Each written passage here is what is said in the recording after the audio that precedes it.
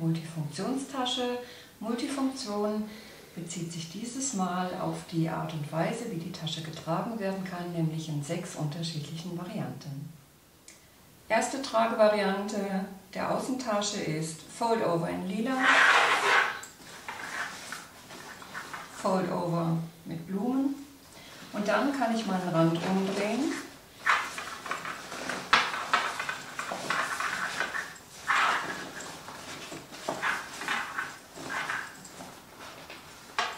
Und habe einen Shopper, der durch die abgesetzte Farbrandgestaltung auch für sich wirkt. Bevor ich die Tasche jetzt wende, entferne ich den Schulterriemen. Die Innentasche ist ebenfalls mit diesen Ösen ausgestattet. Nach dem Wenden kommt die zweite Farbgestaltung raus, auch wieder in dieser dreifachen Umschlagweise und oben den Rand umgeschlagen. So kommen wir jetzt zu diesen 6 unterschiedlichen Tragvarianten. Für die Tasche brauchen wir 4 Zuschnitte 35 auf 50 cm Kork und einen Zuschnitt 50 auf 35 cm Kork, den ihr halbiert. Wenn ihr jetzt den Korkboden auch zweifachfarbig gestalten wollt, müsst ihr dann natürlich entsprechend mehr bestellen.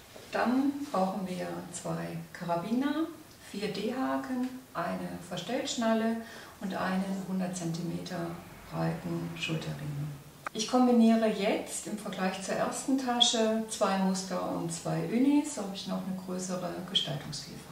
Die ausführliche Materialliste und die Zuschnittangaben findet ihr dann natürlich wieder auf unserer Website www.korkundkuloer.de.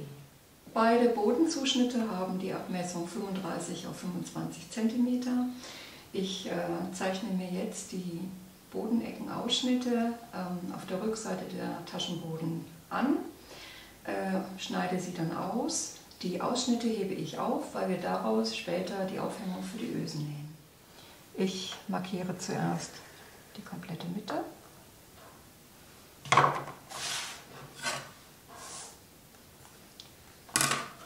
Nehme dann meine 5 cm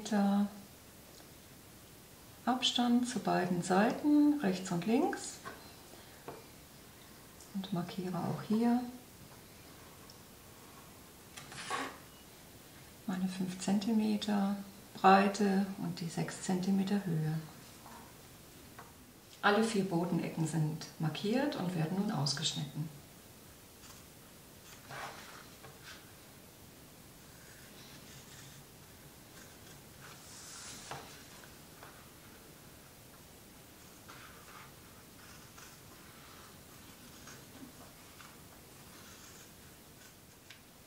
Die 4 Ausschnitte verwenden wir weiter. Sie werden jeweils mit einer Lage Flesofix zusammengebügelt und dann zu den Aufhängungen für die Taschenösen verwendet.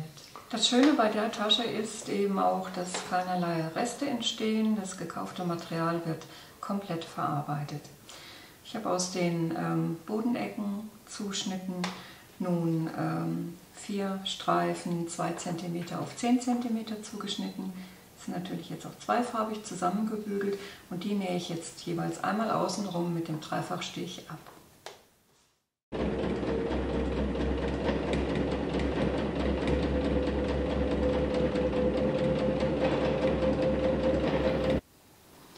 Das sind meine 3 Einzelteile für eine Außentasche oder Innentasche, die werden gleich genäht.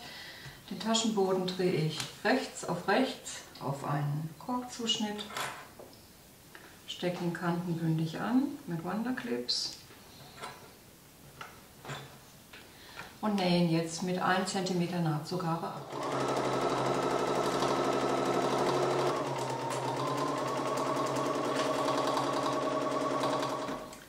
Die andere Längsseite der Tasche wird jetzt auch rechts auf den Taschenboden gegeben, festgesteckt und auch festgenäht. Der Taschenboden ist zwischengefasst, um jetzt am Taschenboden die Kante hier schön plastisch auszugestalten, schlage ich die Nahtzugabe zum Taschenboden hin. Ihr seht, dann bekommt ihr hier eine schöne Biegung, Wölbung, und die steppe ich jetzt mit unserem Madeira Aerofil, dem dicken Deko-Nähgarn, ab. Das haben wir ja in vielen Farben passend zum Kork. Ihr könnt es aber auch bewusst als Kontrastfarbe einsetzen. Was ich jetzt mache, ich nähe es jetzt in Mokka ab. Jetzt seht ihr, wie toll es aussieht, wenn ein Garn zum Projekt einfach farblich optimal passt. Die Aufhängungen für die Taschenösen werden jetzt provisorisch fixiert. Das heißt, ich habe mir von der Bodenkante bis zur Anschlagkante der Öse 28 cm abgemessen und mit einem Wonderclip fixiert. Die abgenähten Aufhangstreifen ziehe ich jetzt durch den D-Ring durch und fixiere ihn hinten mit dem Wonderclip. Und die werden jetzt hier angelegt an den Anschlag und mit ein paar Vor- und Rückwärtsstichen einfach schon mal fixiert. Das Ganze ganz knapp, fast kantenbündel. Die Aufhängungen mit den eingelegten D-Ringen sind fixiert. Die Tasche liegt jetzt rechts auf rechts zusammen. Jetzt stecke ich es. Wichtig ist, dass diese beiden Bodenkanten ganz passgenau sitzen. Hier kommt der erste Wonderclip hin. Und dann stecke ich das Ganze durch.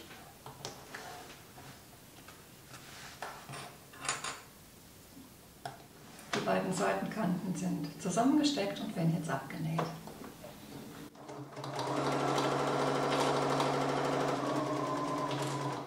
Hier müsst ihr jetzt schauen, dass der D-Ring, der Metallring, der ja hier zwischen liegt, auf jeden Fall vom Nähfuß nach links wegschaut. Und ihr näht auch einmal vor und zurück über den eingelegten, über die eingelegte Abdeckung.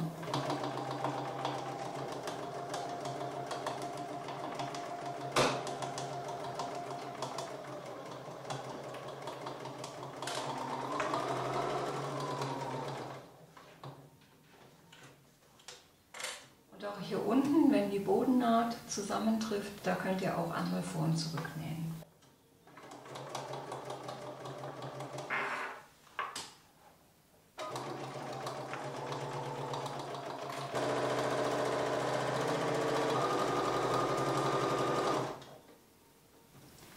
Die beiden Bodenecken werden geschlossen. Das heißt, ich habe zum einen noch meine Mittelnaht, die markierte, und die Nahtzugabe.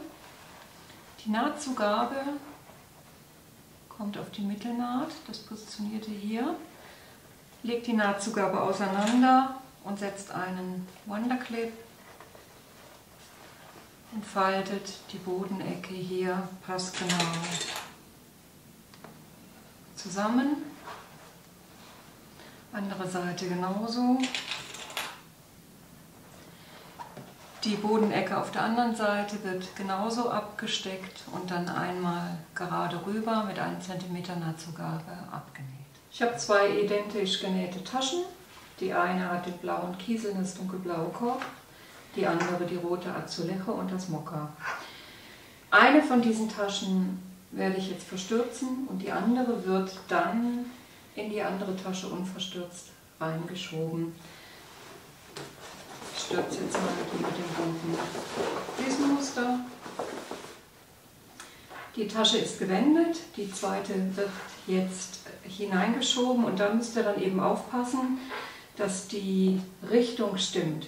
Das heißt, ich möchte natürlich jetzt auch den blauen Kiesel nicht hier auf der Seite des Azulejo haben. Also ich drehe sie nicht so rein, ja, sondern ich schiebe sie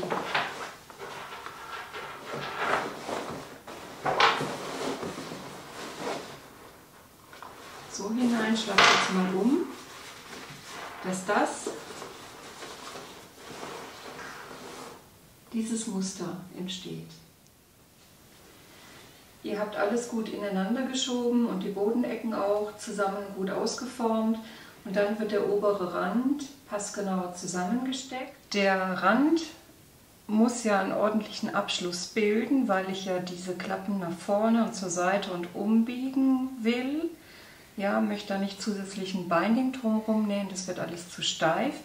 Deswegen schlage ich den Rand jeweils 1 cm nach innen und hefte ihn zusammen. Mache das hier rundum, ganz passgenau.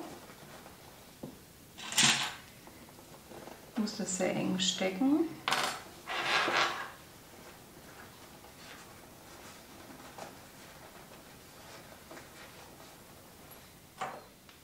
Der Rand ist gesteckt und wird jetzt füßchenbreit in 3 mm Stich einmal außen herum abgenäht.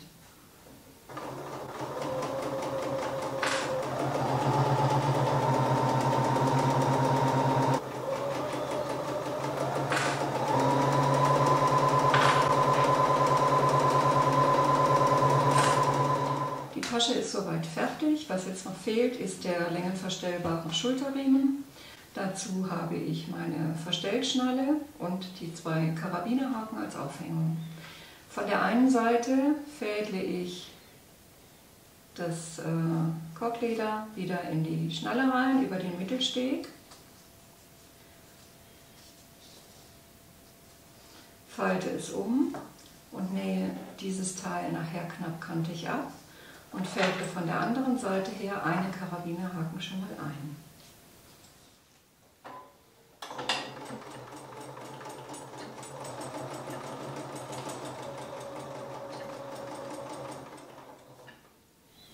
Nun wird das andere Ende des Schulterriemens wieder durch die Verstellschnalle geführt.